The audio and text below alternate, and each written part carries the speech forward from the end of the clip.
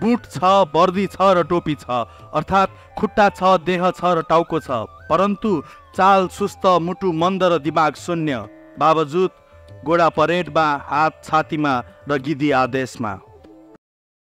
हरेक बुधबार साँझ 6 बजेदेखि मात्र ब्राभो क्याफे एन्ड बारमा। हामी कुनै बेलामा सिंहदरबारमा भएको एउटा शासकले चाहिँ पुरै ताण्डव नाच्ने बेलामा लेखेको कविता हो, लेखेको सुनाएको। प्यादा, यसको चाहिँ 4 भाग छ। प्यादा 1, बुट। बुटहरूले परेड खेल्दा चर्को चिच्याहट भएकै हो शून्य, बुटहरूले परेड रोक्दा निस्सासिएको श्वास भएकै हो मन्द, बुटहरूले गस्ती गर्दा एक चिहान भएकै हो गाउँ बस्ती, बुटहरूले गस्ती नगर्दा वर्षेनी बिरानो भएकै हो सिमाना।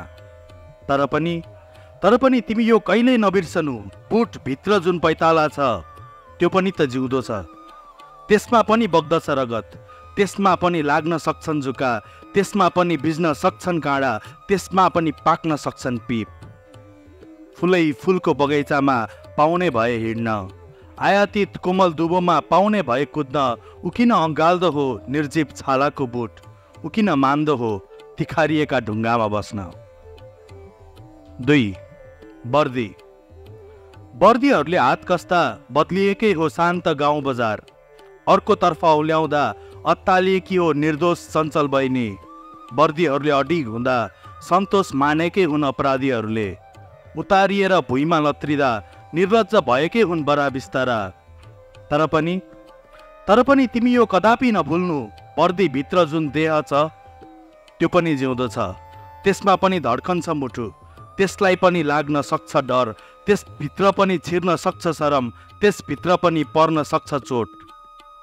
रेशमदार कपडामा पाउने भए सजिन, प्रदर्शन गर्न सक्ने भए उदाङ्गो छाती, उकिन लगाउँदो हो खुइली जाने वर्दी, उकिन उभिदो होला सोझो मुन्टो गरी।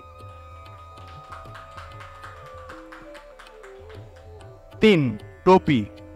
टोपीहरूले आँखा छोप्दा पुरिएकै हो तातो खरानीले आँगन, उसले नजर उगारी हेर्दा उजाडिएकै हो जिउँदो निमुखाको घर, टोपीहरूले शिर बचाउँदा छेकिएकै हो अबिरे गर्दन बोकाको, शिर उसले छाडी बरालिँदा खुइलिएकै हो कालो केस तालुको। तर पनि तिमी यो सधैँ सम्झिरहनु, टोपी मुनि जुन शिर छ त्यो पनि जिउँदो छ, त्यसमा पनि चल्छ दिमाग, त्यसमा पनि आउन सक्छ विचार, त्यसभित्र पनि अडिन सक्छ सङ्कोच, त्यसबाटै पनि उम्रन सक्छ विरोध। श्रीपेजको मुनि पाउने भए संरक्षण, सहन सक्ने भए तालुमा चर्को घाम, उकिन समाउँदो हो खुस्की जाने टोपी, उकिन कस्तो हो अल्झाइरहने टोपी। 4, प्यादा। बुट छ, वर्दी छ र टोपी छ, अर्थात् खुट्टा छ, देह छ र टाउको छ, परन्तु चाल सुस्त, मुटु मन्द र दिमाग शून्य, बावजुद गोडा परेडमा, हात छातीमा र गिदी आदेशमा। किन उत्रिरहन्छ अरूकै युद्ध भूमिमा प्यादाको पाउ, किन बिकिरहन्छ सस्ता भावनामा प्यादाको जिउ, किन चुकिरहन्छ आफ्नै रणनीतिमा प्यादाको बुद्धि। अस्ति तिमीले पनि तिर्न पालोको पैँचो, निर्घात कुटिहाल्यो एकल प्यादालाई, जवाफमा उसले पनि देखायो तिमीलाई अश्रु, ऊ पनि तम्सिएको छ तिमीलाई कोतार्न। तर फुलै फुलको गमलामा उफ्री नाच्ने, फुलबुट्टे कपडाभित्रबाट जेठादाई देखाउने, शीतल तापिरहेको श्रीपेजमा शिर संरक्षित नवराजासम्म पुगेकै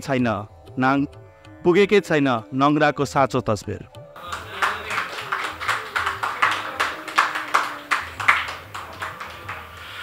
धन्यवाद। त मलाई पछाडिबाट नि एकदम भुटिङ एकदम राम्रो लागिरहेछ। यो अस्ति पनि सुनाएको कविता हो, सन्दुस। अर्काको बारुदलाई काँध थाप्नेहरू तकमा राख्दा हुन् सायद, म मान्न सक्दिनँ आदेश बिना कुनै प्रश्न, मेरो सन्दुसमा अटाउँदैन राइफल, मेरो सन्दुसमा आउँदैन तकमा। खुन पसिनाको असली मूल्य बुझ्नेहरू रगत जम्मा गर्दा हुन् सायद, म लुट्न सक्दिनँ अर्काको मासु जोताएर, मेरो सन्दुसमा अडिँदैन रगत, मेरो सन्दोषमा पस्दैन नगद। जीवनमा मुसलधारे बर्खा खेप्नेहरू सम्झना बटुल्दा हुन् सायद, म भिजिराख्न सक्दिनँ सँगसँगै हिँडाएर, मेरो सन्दोषमा समेटिन्न याद, मेरो सन्दोषमा हटाउन्न जीवन। आखिर आफूसँग जे छ मूल्यवान त्यही नै राख्ने रहेछ सन्दोषमा, मसँग मात्र छ ठेस लागिरहने मन र त्यसैले सिकाएका पाठहरू, जीवन बाँच्नै बाँकी छ पाठ त सँगै हुन परिगयो। यो दुःख मात्रै खोज्ने मन बन्धक राखेर सन्दोषमा म निस्केको छु यात्रा थाल्न। यो कविताको नाम हो हिउँ। सेताम्मे हिउँ बीच रङ्गीन भई फुल्नु कम्ता गाह्रो होला र, घामका किरण सङ्गेली आफैमा लाली चढाउनु, औँसीका रातहरूमा आफैमा न्यानो खर्चनु, जुनसँग साउती मार्नु, तारासँग वर माग्नु, बादलसँग पिरती गाँस्नु र एक निमेषमै हिउँ पर्नु।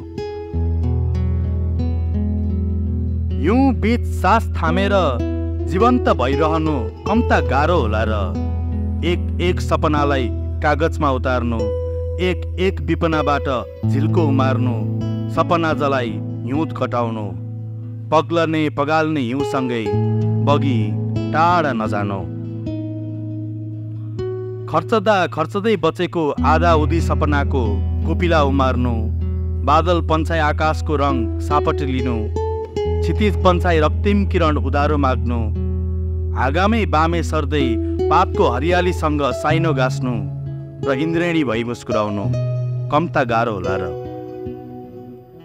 हिउँले सर्लक्कै खाने हजार मोड छिचोल्दै रङ्गीन भई फुल्नु कम्ता गाह्रो होला र, उडिजाने चराको गीत सुन्नु, घुमिआउने पुतलीको नाच हेर्नु, बर्सिआउने पानीको सङ्गीत सुन्नु र आफ्नै लयमा आफ्नै सुरमा कविता कोरी लुकाउनु, उजाड उजाड हिउँमा सुन्दरता लुकाई बाँच्नु कम्ता गाह्रो होला र,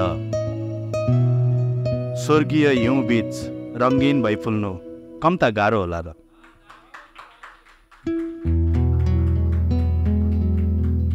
Let's talk in cliches tonight.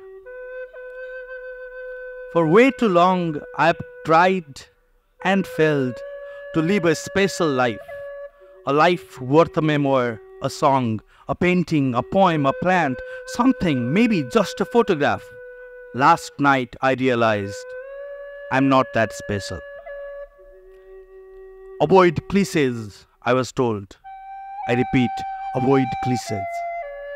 Can the sun be a symbol of love? Let's bring the moon down to the table. Can the sun be a symbol of hate? Let's dry up lakes to form deserts. Can the sun be a symbol of fear and shame? Where are the clouds and eclipses?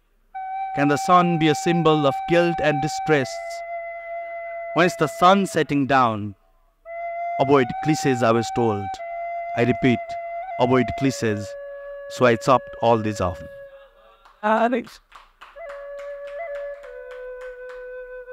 For way too long I have existed as the sun. I have been metaphors and similes. I have been visuals and feelings, words, just words and nothing more. Let's talk tonight. Let's have a conversation. The weather was cloudy today morning.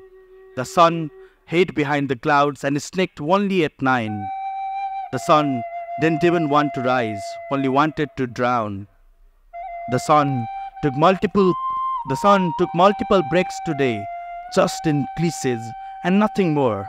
Tonight, let's not play hide and seek. I'm sick of games already. The truth is, I'm not the sun, not even a star. I have no solar system, nor the glow. Tonight, I don't want to hide. I don't want to conceal my truths anymore.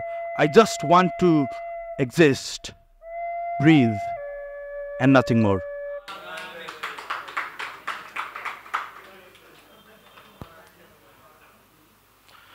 समयको धर्म बहनु हो, बग्नु हो, नफर्कनु हो, छुट्नु हो, नसम्झनु हो। समयको धर्म बहनु हो, बग्नु हो, नफर्कनु हो, छुट्नु हो, नसम्झनु हो। अरूको स्मृति ग्रन्थमा बेफिक्री डेरा बसाल्नु हो। जिन्दगीमा आशाको त्यान्द्रोमा झुन्डाउनु हो। समयको धर्म सधैँ फर्केर नआउनु हो। समयको कर्तव्य आफ्नो सम्झना बोकेर हिँड्दा हिँड्दै कसैको गालामै धर्सा बनेर छुट्नु हो। समयको कर्तव्य आफ्नो सम्झना बोकेर हिँड्दा हिँड्दै कसैको गालामै धर्सा बनेर छुट्नु हो। निधारमा तनाव भएर गड्नु हो, स्मृतिमा धब्बा भएर बस्नु हो। तर यो कलियुग हो, समय पनि लोभी भइदिन्छ र सँगालेर लान्न खोज्छ आफ्नो यादहरू, आफ्नो कथाहरू, आफ्नो त्रासहरू। बिर्सिन्छु कि भन्ने डरमा आफ्नो अस्तित्वको डोब छाडेर जान चाहन्छ। बिर्सिन्छु कि भन्ने डरमा आफ्नो सकल आभास लिएर जान चाहन्छ र अचानक ठोक्किन्छ फेरि कसैको गालामा र दाग बनेर बसिदिन्छ। टुक्रिन्छ कसैको निधारमा र अभाव बनेर बसिदिन्छ।